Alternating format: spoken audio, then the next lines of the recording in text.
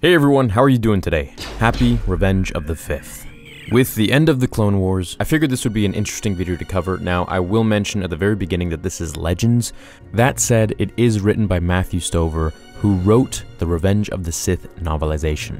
So with that said, let's go forwards. What the Empire told Luke about Anakin's death, or how the Empire said Anakin Skywalker died during Order 66. After Anakin's turn to the dark side at Palpatine's feet, he was deemed as Darth Vader and no longer Anakin Skywalker. His transition into self-hatred was a relatively fast process from his betrayal of Mace Windu, to raiding the Jedi at the Temple, killing the younglings and the Separatists, and then finally choking Padme and becoming Darth Vader. Once he wore the suit, he had fully transformed into Vader, and any memory of Anakin was just that, a memory now.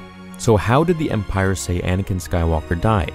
What story did they make up for the Clone Wars hero now that he had become the mysterious Darth Vader, which not many knew about? In the now Legends novel Luke Skywalker and the Shadows of Mindor, it explains the universally acknowledged story of Anakin's demise.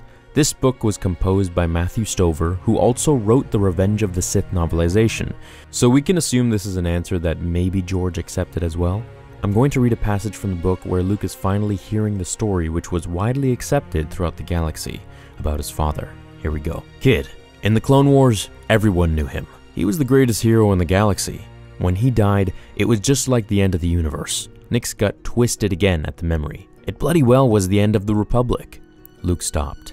He looked like something hurt. When he died? Nick came to a halt gratefully, bending over with hands on his knees while he tried to catch his breath. Way I heard it, he was the last Jedi standing in the Temple Massacre, when Vader's 500 first went in and killed all the Padawans. What? That's where your father was killed, defending children in the Jedi Temple. He was not only the best of the Jedi, he was the last. Nobody ever told you the story? Luke's eyes were closed against some inexpressible pain. That's not the way I heard it. What I find odd and interesting about this is that if this was so widely accepted, seeing as how Nick was surprised Luke never heard the popular story, then why does the Empire shade the clone troopers in such a bad lighting, seeing as how some of them still served in the Empire and were now stormtroopers? Also in the book Patterns of the Force, which I don't consider to be notable at all for our answer, even though this one's Legends too, I'll add it here anyways because the information is, it's never bad. Jax Pavin searches for how Anakin died, whereas most Jedi have complete stories. Anakin's is just one sentence.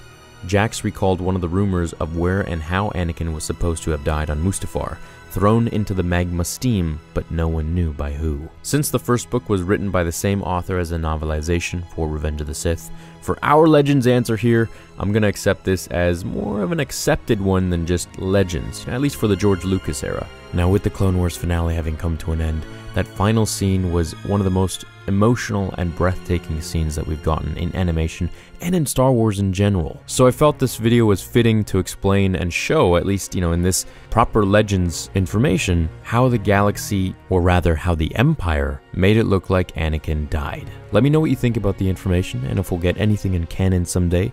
I'd love to know how they changed the story and what they'll say about Anakin. Have an awesome rest of your day, and happy Revenge of the Fifth. Fulfill